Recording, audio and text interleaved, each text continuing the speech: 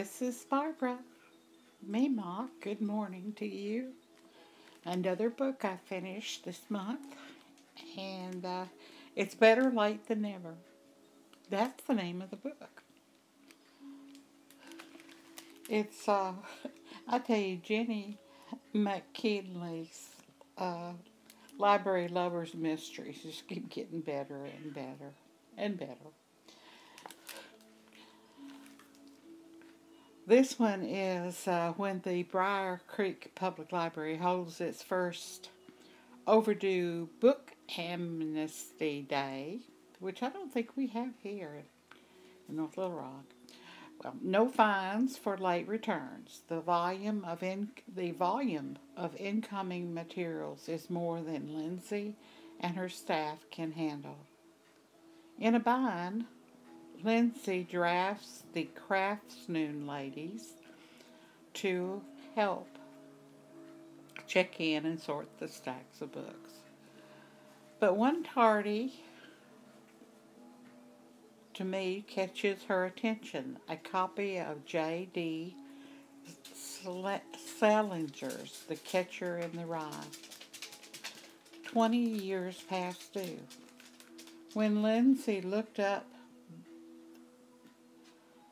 the barrier, she's not shocked to discover it was a murdered teacher named Candice Whitley, whose killer was never found.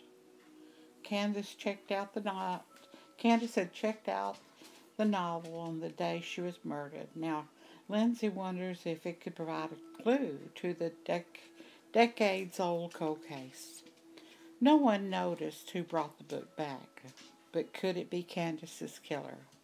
Lindsey is determined to catch the culprit one way or another, because justice for Candice Whitley is long overdue. She does have some really cute stories that she's put together. And again, this one includes reading group recommendations. So it's fast-moving, tricky tale that kept me guessing at every turn. A must-read. That's by Katie Christie, New York Times best-selling author. Perfect for cozy readers, you guys, especially at night.